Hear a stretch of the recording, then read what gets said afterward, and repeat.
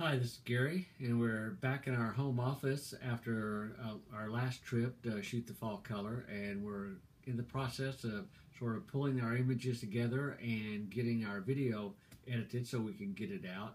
We had a really extensive trip this year where we went to Arkansas to shoot the fall color, and we spent the first part of our trip with William Rainey and going out to Little Missouri State Park to shoot the fall color and spend the day out shooting with him. And then we spent the rest of the week and a half or so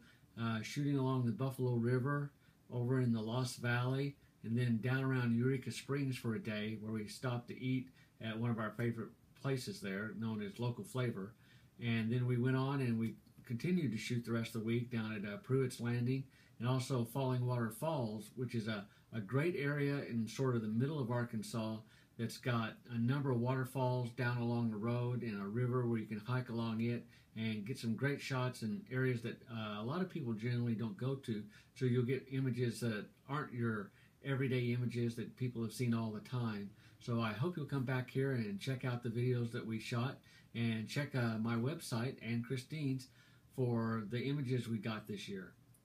So hope to see you soon.